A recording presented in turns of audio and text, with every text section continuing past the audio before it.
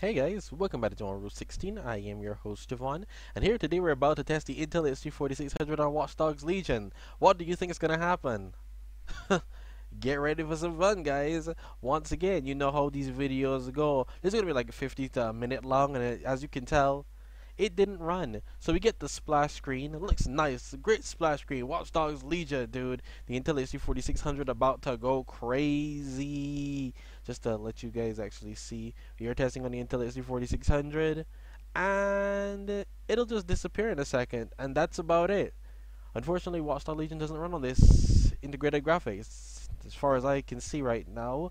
Don't forget, please leave a like, comment, subscribe, and stick around for more epic content. This video is simply to make sure you don't download the game if this is the setup you have. It won't run, guys. Don't do it. This game is way too damn big.